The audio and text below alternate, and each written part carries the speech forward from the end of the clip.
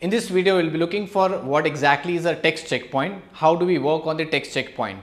Now, what exactly is a checkpoint is first thing is checkpoint is checking whether the expected result is equal to actual result. That is what a checkpoint.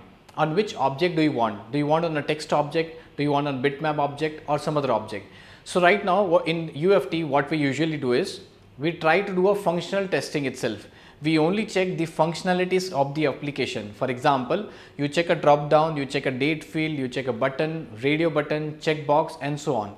But you never care about checking whether there is a text field which is present, a text which is properly present. Okay, this text is present properly or not. So every time when I do a testing on the same application, I want the same text should be repeated every now and then. Okay, so for that I need to apply a text checkpoint, right? So this will make sure along with the functional testing, I'm also able to do this text checkpoint testing also, right? So let us see that. Now in this example, I'll just record a sample application, the same sample application, and I'll put a checkpoint on this John Smith.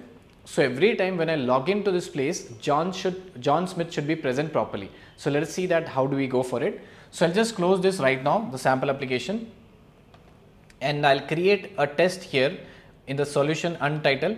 I'll create a new test, right click on that place, solution explorer, add a new test, and I'll give the name of the test as text checkpoint. The name would be as text checkpoint underscore checkpoint, and I'll click on add. So once I click on add, I'll get a message creating text checkpoint test itself. So in this place, I have come here in the action pane.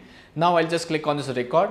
Since I know how to record the sample application, I'll directly go to Windows application, click on this plus sign, the sample application URL and the folder is given here. I'll just click on OK and I'll click on apply OK.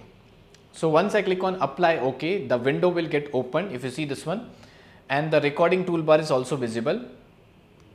So window will open here, and now what I'll do is I'll enter some details here. I'll just enter here as the John and I'll enter the password capital HP and click on OK. Remember, when I'm doing a recording at the backend, scripts are generated.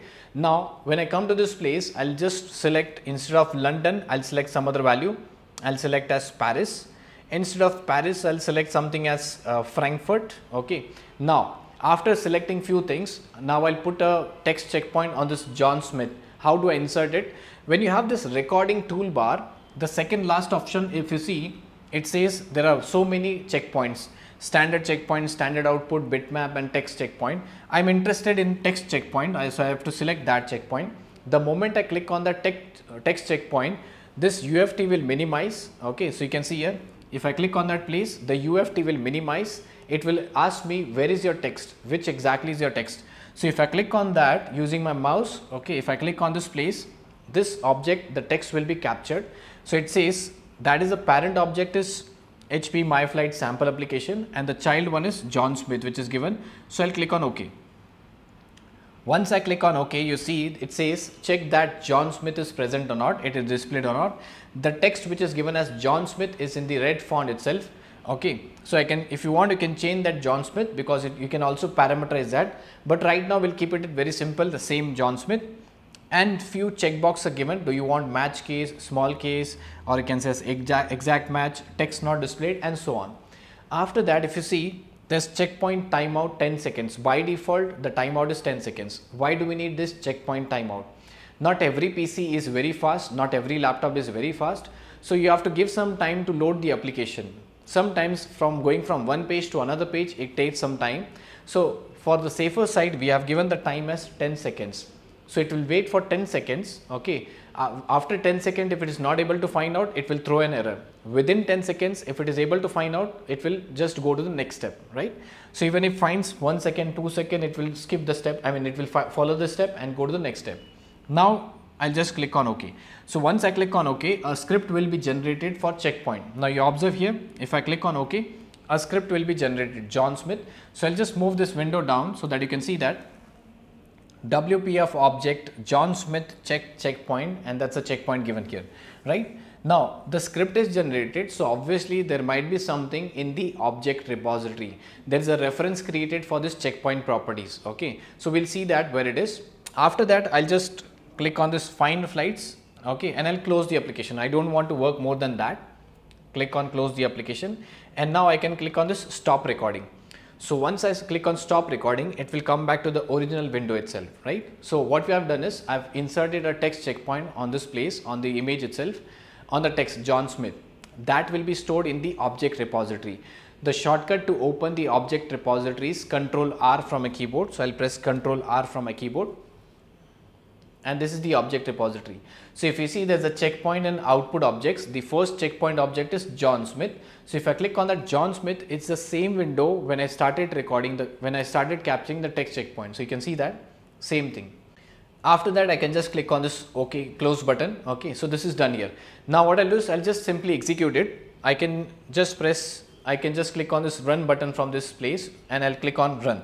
So once I click on run, you see at the back end yellow color line in the sense it is executing the particular step.